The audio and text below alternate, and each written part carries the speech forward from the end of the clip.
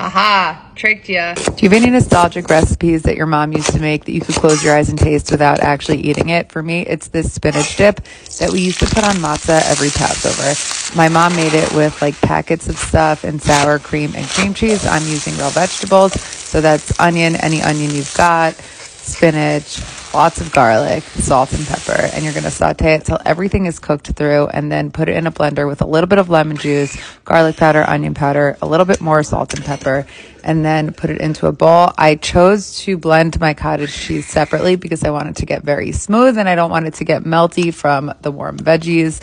So that's how I did it. And now I'm mixing it up.